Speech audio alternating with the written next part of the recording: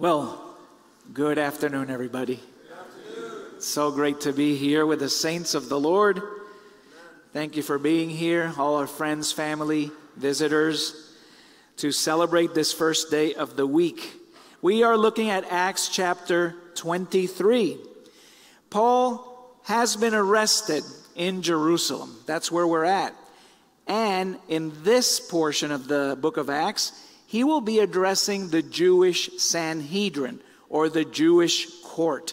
This is the second of 5 pleas that he makes for people considering the gospel of the Lord. So even though Paul is now a prisoner, he's not in a favorable state, he continues to present his plea. He's pleading for people instead of for himself. He's still pleading for them to come and accept the gospel of the Lord Jesus Christ.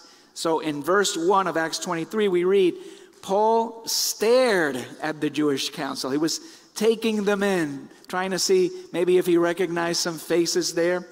And he says, brothers, my relationship with God has always given me a perfectly clear conscience. So the Sanhedrin, just to let you know, is the historic court of the Hebrews. It included probably some of the people who had condemned Jesus to death, because it's not that long afterward. They were no longer meeting in the sacred area where no Gentile was allowed to meet or to gather. They probably were meeting in a more public place, because later on in this chapter we understand that there were some Roman soldiers that were escorting Paul before them and then taking him away, which would not have been possible if they were meeting in the most sacred place where no Gentile was allowed. So Paul is staring at every face there in the council, calling them brothers, trying again to find some common ground. He wants to make an appeal for the heart, where probably you and I would be concerned for our safety, maybe for our future if we were before a court of law. Paul is just saying, okay, how am I going to get these brothers to listen to the truth? That was his concern. It's not like he hasn't done this before. I mean, as he went through the synagogues, we saw in his previous missions, that was the very appeal that he was making before all the Jews when he was in his first missionary journey, second missionary journey, third missionary journey. That's where he went first, to the synagogues, to make his appeal. So he's very experienced doing this right now. But for the second time, though, he is addressing a tough crowd. He's addressing a crowd that wants to beat him up, wants to tear him up. Maybe now, see, Paul is on the other side of where he was when they were stoning Stephen. Remember that? Where Paul was on the other side, and now he's on the other side of that, getting to see this kind of crowd. Paul knew he had done some wrong things in his life, that he followed his heart at times. But notice that he says here, my relationship with God has always given me a clear conscience. And when we do a study of conscience, which is not what we're going to do today, but it is possible to have a clear conscience and yet be wrong with God. However, Paul is talking here about before God, God knows that all the intentions that I've had were to always please him, not necessarily me. And so Paul is making that appeal before them and before God, again, trying to get that common ground. I like what he says in 1 Corinthians 4, 3-5. And I think he was thinking about this time, this speech, because if you read this verse, it's very similar in its vibe. He says here, it means very little to me that you or any human court should cross-examine me. Don't you think Paul was thinking about that time when he was before the Jewish Sanhedrin? They were cross-examining him. Now with the Corinthians, he feels like he's getting a little bit of that from them, which is why he writes this letter. And he says, look, I don't place any value in a human court. He says, I don't even judge myself. And another version would say it that way. He says, I have a clear conscience. But that doesn't mean I have God's approval. Important distinction. We could have a clear conscience, meaning I'm okay with what I'm doing. I'm okay with where I'm at. I feel I'm in a good place. I've heard many people say that as I share the gospel. You probably have too. But Paul is saying here, that doesn't mean I'm okay with God. And he makes that distinction right there. Then he adds, it is the Lord who cross-examines me. Therefore, don't judge anything before the appointed time. Wait until the Lord comes, he says. We are constantly judging, constantly evaluating as people cross-examine us, as we cross-examine them and make a judgment. But we have to realize that God is looking at us all the time. It is God who really cross-examines us and judges us. So Paul in this verse here, he brings up 3 tribunals before all men are before each of these tribunals at one point in time or another. He brings up the conscience. The conscience judges us, but people judge us too. But above all that, there is God himself. We have the court of public opinion, which has gotten a little nastier in this day and age with social media. A place to hash out all our differences and all our opinions. But within the public court or the human courts, we also find human tribunals that go by law. Now, sometimes these opinions or these judgments, these cross-examinations that we get from other people, they might unsettle us a little bit. That might deprive us of developing our identity. They might insert thoughts. But we should not really let this human court unsettle us in any way or move our conscience.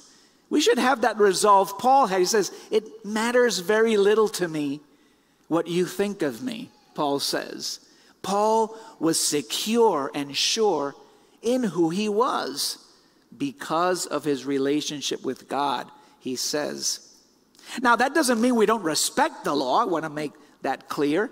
God has given authority to the law and the courts of the land, and they can hurt you. So you better be careful of that.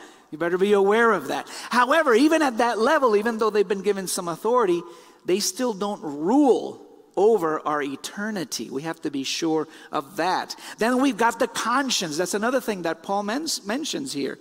The conscience, whereas Paul talks about that in Romans 2:14 and 15, where he says, whenever non-Jewish people who don't have Moses' law, they by nature do the things that those laws contain. They are a law unto themselves. Paul here is doing a treatise on jurisdiction or jurisprudence, which is a great way to learn about the nature of law. Where does law really come from? And he says here that it really comes from the conscience. God has given everybody a conscience. That is a ruling party, a judgment, a tribunal within your very self that resonates with you when you do the right thing, and that says you're guilty when you do the wrong thing, as he says in Romans 2:15. Their consciences speak to them. Their thoughts accuse them on one occasion and defend them on another. And that's what our conscience is. It vibes with the truth. Although we know that consciences can falter, as some people have burned consciences, seared consciences, as with a hot iron. So we can't rely on our conscience either. That's neither a good way or something good to depend upon for reassurance, for hope. Now, most people put their reassurance and their hope in the law. And we're a country who follows laws, and we've got a lot of legislation going on. But should our hope be placed on that? Should our reassurance be placed on such a system that can falter so easily, that can accuse some people of being innocent and send them to jail even though they have done nothing wrong? What if you find yourself in that portion? Or what about the conscience? Can we really live an okay life even though our conscience might be clear?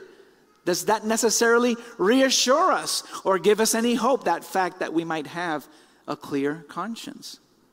Well, what about the third and most important tribunal that is mentioned here? The Word of God. According to Hebrews 4:15, God's Word is living and active, sharper than any double-edged sword, and it cuts deep. It's really the only spiritual weapon that can cut something that's physical. A spiritual thing cutting through the physical, judging our thoughts and attitudes, getting right there deep where the soul and the spirit meet. If we are going to be people who accept and are ready to take in the reassurance and the hope that God gives during our trials here on earth, then it must be very clear to us, as it was to Paul, that neither human courts nor our own conscience can be reliable in doing such a thing. We need to be people, yes, whose consciences are clear. We do want a clear conscience. Thank God to Jesus Christ. As our brother was telling us in the lesson, Gerard, only by His blood has our conscience been truly clear. We cannot even clear our own conscience. But we can rely on Him to do that for us. And therefore, now we are ready to pursue, to letting the Word of God judge us and clear us so that we can have that reassurance and that hope, particularly during the tough times, during a trial. I mean, what's harder to go through? Brothers and sisters, I've gone through a lot of hard things in my life, but the things that have challenged me the most emotionally and intellectually and spiritually has been when I am before a human court. And I'm not talking about social media. I'm talking about people who were deciding my fate as to whether I was going to do this job or that. It can be quite unsettling. But in such a tough trial, I mean, even the word trial, we use that word for many different things, but what does that word really mean, trial? Doesn't it mean standing before a tribunal? Doesn't it mean going through a judgment of sorts? Yeah, it can be tough. And Paul was in a tough place right now. But let's see where his hope and his reassurance comes from. So Paul is here standing, and the chief priest Ananias ordered the men standing near Paul to strike him on the mouth. Then Paul said to him, God will strike you, you hypocrite. You sit there and you judge me by Moses' teachings, yet you break those teachings by ordering these men to strike me. Paul was unsettled, especially when this guy just comes and strikes him in the mouth. Of course, we contrast this with when Jesus went through such things. Jesus, I mean, he had a calm demeanor, even through tougher things that he endured during his various trials. He had 3 trials, one right after the other. And it was not just hitting on the mouth. Worse things happened to me. However, I see here that even though Paul, of course, is responding like one of us would, maybe, not in a good way. However, God prophesied through him a truth, even at that moment. For Ananias, later on, was murdered by his own people at a time beginning in the Jewish war that was to come. So maybe that was a prophecy that was issued by Paul's own reaction to this. Some men standing near Paul said to him, you're insulting God's chief priest. Paul answered, brothers, I didn't know that he is the chief priest. After all, Scripture says, don't speak evil about a ruler of your people. So understandably, Paul has an outrage, has a protest, probably inspired, probably prophetic. But at the same time, he was very quick to humble himself because it was, after all, true. As he says here, don't speak evil about a ruler of your people. So Paul changes his strategy at this point. He realizes, wow, man, I'm here between a rock and a hard place. These people are not going to listen to what I have to say. They have no motivation to hear what I'm about to say. They just want blood. They're out for blood at this moment. What am I going to do before this court? What am I here to do? And so it says here, as he was observing before, we read in the first verse, he was taking in the faces, right? And he sees that there were two groups. That becomes apparent to him. There were Sadducees and there were Pharisees. And so he shouts something. Paul throws a little grenade into the crowd there to upset them. He says, brothers, I'm a Pharisee and a descendant of Pharisees. I'm on trial because I expect that the dead will come back to life. Change the strategy there. And after Paul said that, the Pharisees and the Sadducees began to quarrel. The men in the meeting were divided. Why? Luke gives us a little parenthesis here, explaining to us why. The Sadducees, they don't believe in the resurrection. They don't believe in angels. They don't believe in spirits. They don't believe in any of that. Whereas the Pharisees believe in all these things. So that was a big source of division right there. Paul takes advantage, knowing his audience, takes advantage of those issues, such as the resurrection of the dead. And this was a diversion, perhaps, that Paul is causing some confusion so that he can kind of regroup his thoughts, think of another way, another strategy to get them to think about the gospel, think about what he has to say. And let me tell you something, to draw upon such a strategy, such eloquence, during such a highly stressful time, in a high-stakes trial, surely was the guidance of the Holy Spirit. After all, didn't Jesus says, when you are put on trial in synagogues, in front of rulers and authorities. I mean, Jesus is specifically addressing this very thing that we're seeing Paul go through. He says, don't worry about how you will defend yourselves, what you will say. At that time, the Holy Spirit will teach you what you must say. Of course, Jesus is directing this specifically to the apostles. They would get miraculous guidance from the Spirit. That doesn't mean that we're going to get miraculous guidance when we're before some kind of a tribunal. But it does mean that we do get reassurance from recalling the Word of God and being prepared when we are before such a high-stakes trial. If we have been accepting of the reassurance and the hope of God's Word, if we're being disciples and sinking our roots deep into Him, then when we face such things, we will be ready and we will have the strength to go through such situations. We will be reassured by the Word of God going through such things. So the shouting became very loud all of a sudden in the Sanhedrin. Some of the experts in Moses' teachings were Pharisees who argued their position forcefully. They said, we don't find anything wrong with this man. Maybe a spirit or an angel actually spoke to him. Oh boy, that's an in for Paul right there, because it was a spirit who spoke to him, the Lord Jesus Christ, of course. So that was a good thing. But the quarrel was becoming very violent, and the officer was afraid that they would tear Paul to pieces. So he ordered the soldiers to drag Paul back to the barracks. So that was for another day to be continued at this point. But it bought Paul some extra time, didn't it? So this was a strategy of the Spirit that he, was able to conjure up in such a highly stressful moment. So because of the dispute, Paul seems to gain a little bit of favor, even being given the benefit of the doubt here by some of the Pharisees. That's probably what he wanted, to buy himself some time so that he could continue preaching the gospel maybe on another occasion. But now, after this, is when Paul was going to get that reassurance and that hope. We see that in verse 11. The Lord stood near Paul the next night and said to him, don't lose your courage. You've told the truth about me in Jerusalem. Now you must tell the truth about me in Rome. Brothers and sisters, visitors, family, sometimes we need to go and experience these rough times. We need to go through stuff.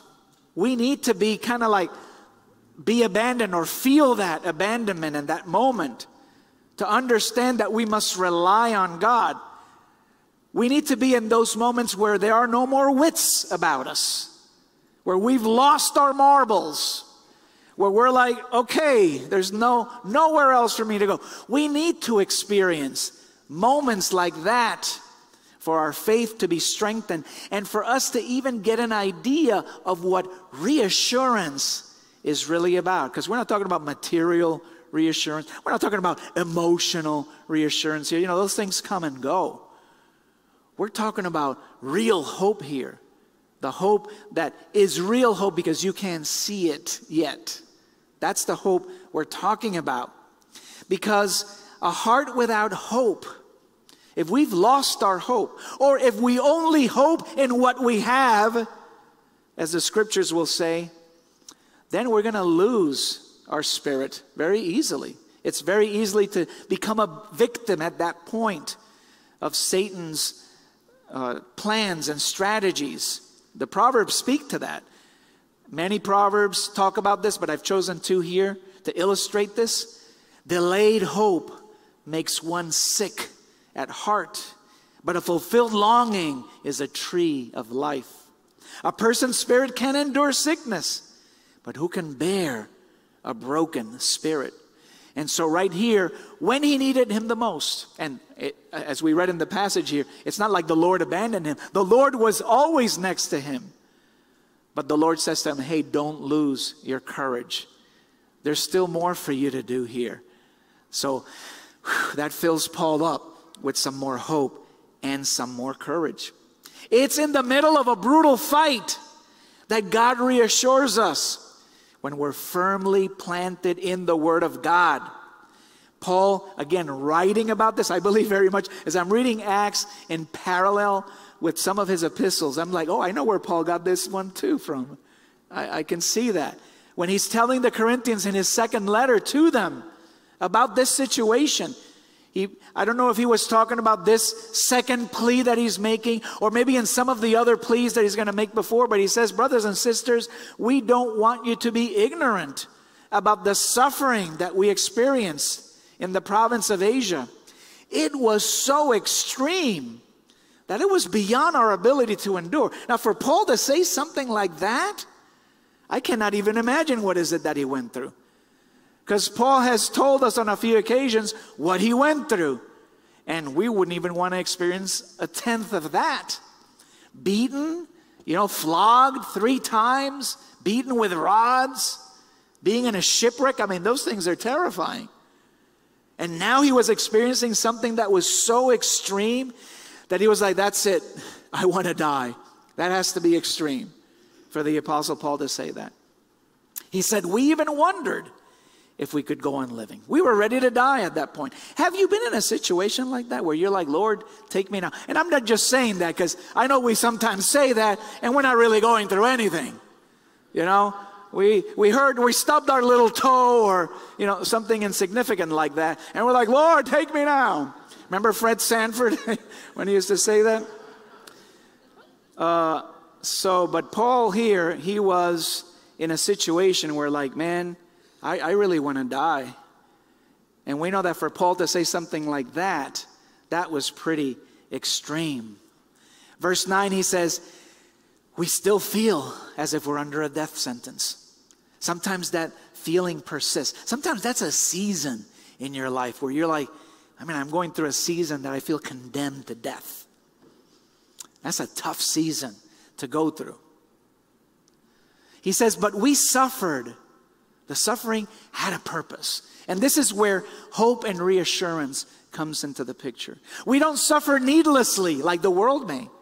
That's a tough situation for people without faith. When they go and experience something like that and there is no hope, there is no reassurance, because they may be like Sadducees who don't believe in spirits or in the resurrection from the dead. Now that's a tough position. Who's going to help you then? Who's going to revive your hope and fear?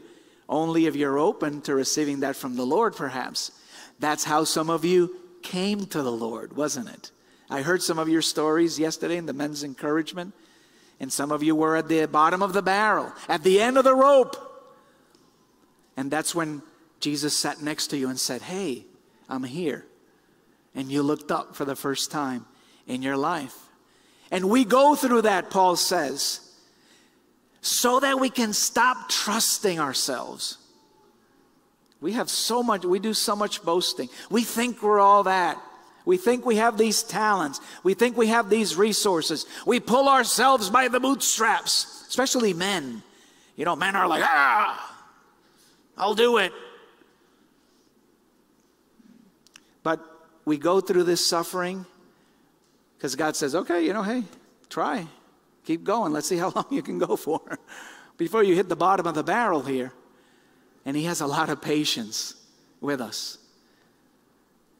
We need to stop trusting ourselves and learn to trust God. But I'm going to tell you something. You're not going to learn to trust God all sitting comfortably here. That's not going to happen. You don't learn to live being all comfortable. That's not going to happen. You're going to have to go through the hard things. So I'm warning you. I'm letting you know. If you're going to have real faith, you're going to have to go through stuff. And it's not going to be nice. It's not going to be pretty. But it will grow you. And the Lord Jesus is right there with you, encouraging you and seeing it through. Don't forget that. But to prepare yourself for that, pay attention to that third tribunal, the most important one, the Word of God. Because that's what's going to get you through. And Paul and his entourage learned that at this time. And it's interesting to me, right? And I can sort of relate to it. I've been a Christian for a while. And I thought my faith was where it was supposed to be. Until I went through that really tough trial. And I'm like, Lord, really? It's been some time. It's been a moment. Now I go through this. But then, of course, after going through that and forcibly being on my knees and forcibly fasting, not because I wanted to, but because I couldn't think of doing anything else but being on my knees, when you get to that point, it might be in your 10th year as a Christian, your 20th, might be your 30th. I don't know. But that taught me, I still got a lot of growing up to do. That's when you learn, I can't put my stock in anything else. Everything is caca. Everything. Except my faith. And when you can say that with conviction, okay, we're going somewhere now. We're getting there. We got to learn it. We have to learn to go through that. And then, like Paul says in verse 10, he rescued me from a terrible death. Now I know he's going to rescue me in the future. And now he says, I'm confident. Notice, confidence comes after the trial, the tough trial. Reassurance and hope come after the suffering. There needs to be a crown of thorns before there's a crown of glory. Even our Lord Jesus showed us that, didn't he? And that's why Paul could say this, quoting back from that time when he was praying with the Ephesian elders on that beach, and where he said this, where he declared this conviction, I don't place any value on my own life. I want to finish the race I'm running. I want to carry out the mission I received from the Lord Jesus, the mission of testifying to the good news of God's kindness. That's all that matters. Doesn't matter what car I drive, where I work. Nothing matters. Where I live, how much I get paid. See, when you can say that, you've been through stuff. And you know where your faith needs to be. That's how it is. That's a simple thing.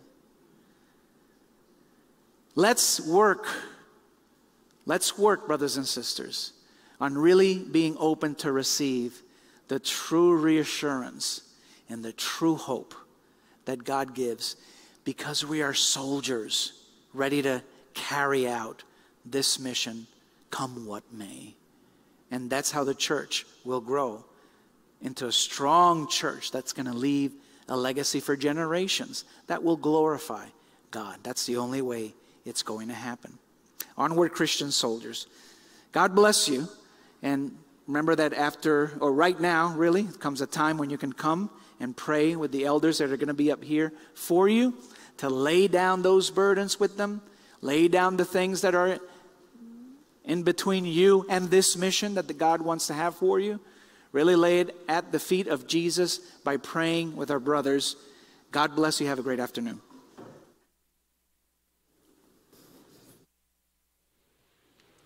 Good afternoon, family and friends. We are at the point again in our worship service where we're called to participate in the Lord's Supper, a time in which we are all called to individually put our thoughts on remembering Jesus Christ and what he has done for us.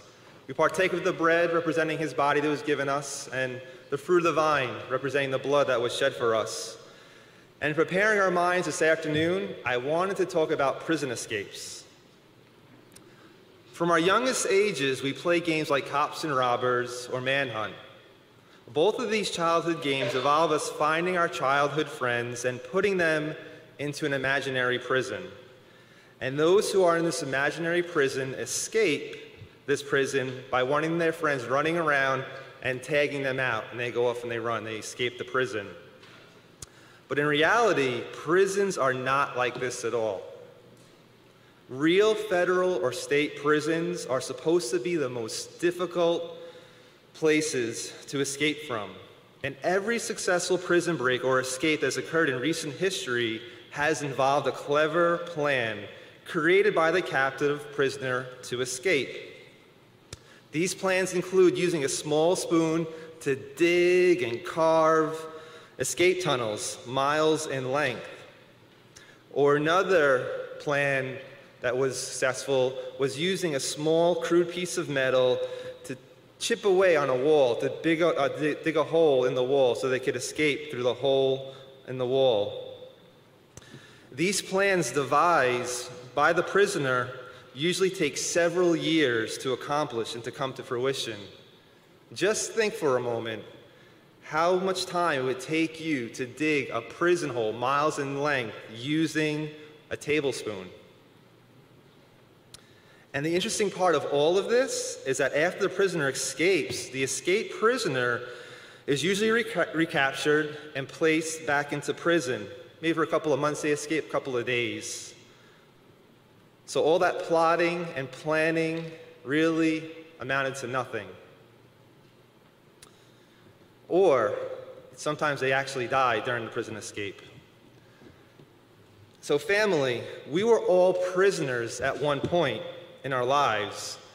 We were all prisoners of sin according to Galatians chapter 3, verse 22, and each one of us devised and created our own escape plans, using a measly spoon to labor, dig, and toil, creating our own mile-long escape tunnels to only get recaptured and enslaved again to sin.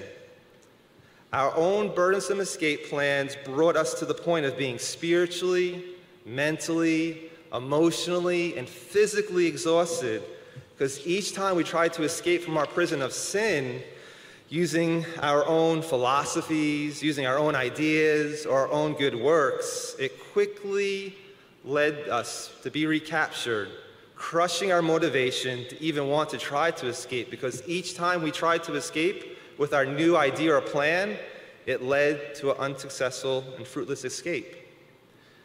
And we found ourselves in this personal prison of sin, unable to get out.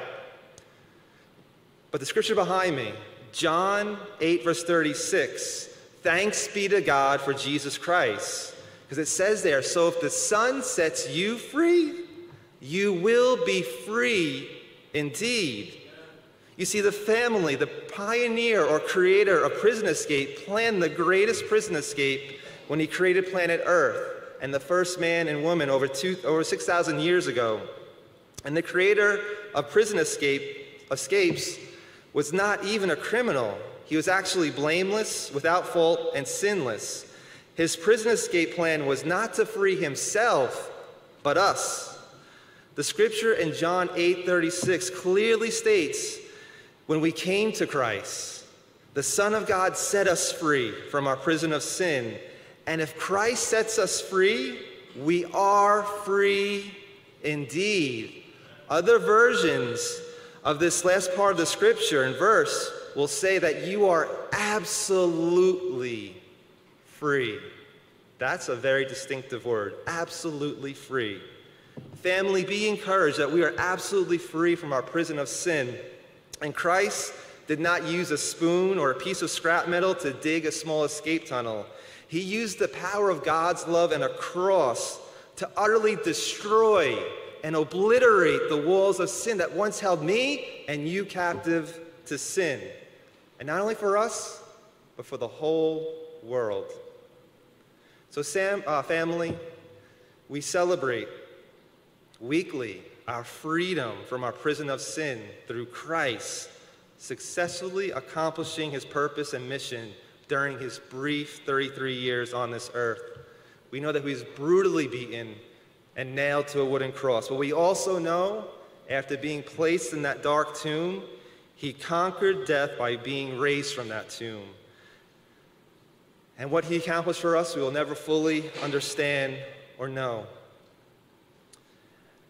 And now we are called to no longer be prisoners of sin, but if you read the 6th chapter of Romans, it says that we've now been slaves to righteousness, or prisoners to righteousness. So families, we partake now of the Lord's Supper. Let our hearts and minds be truly encouraged. Let us have joy, gladness, awe, reverence. So many different emotions are mixed and wrapped up into this time, which remember our Lord.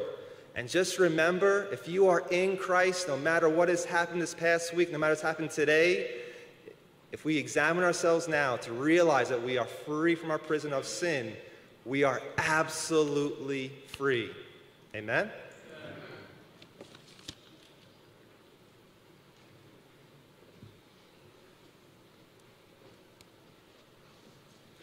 Let's pray.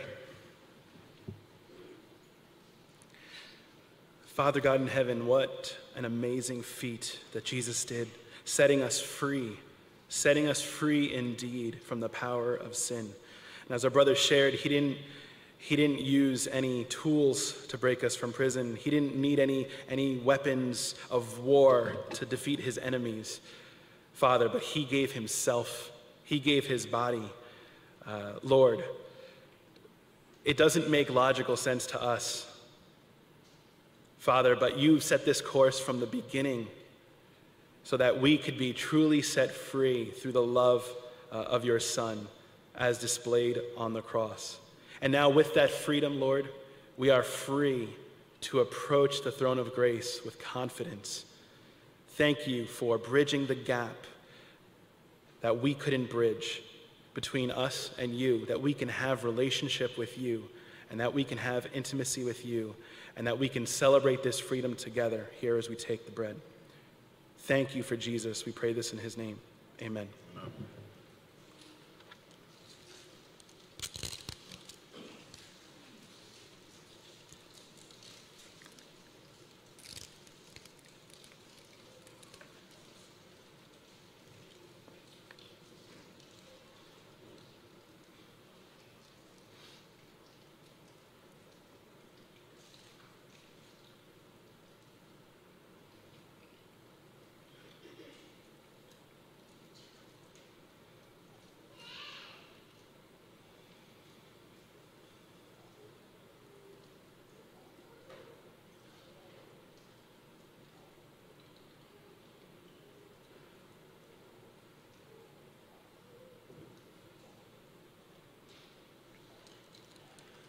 Please bow with me as we pray for the fruit of the vine.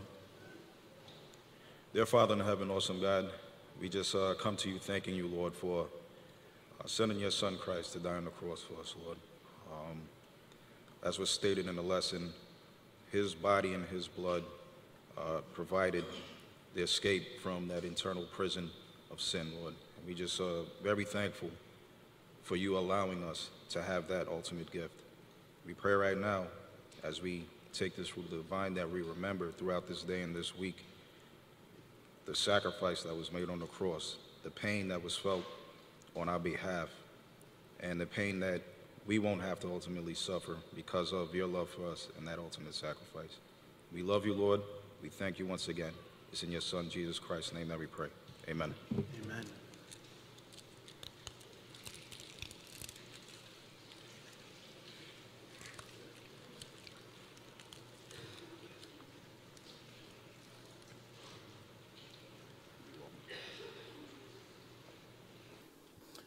Let us all stand as we close out in song. Love one another, for love is of God. He who loves is born of God and knows God. He who does not love does not know God, for God is love. God is love. Love bears all things, believes all things, love hopes all things, endures all things. God is love. God is love. God is love. Oh, God is love. God is love. God is love. God is love. God is love. God is love.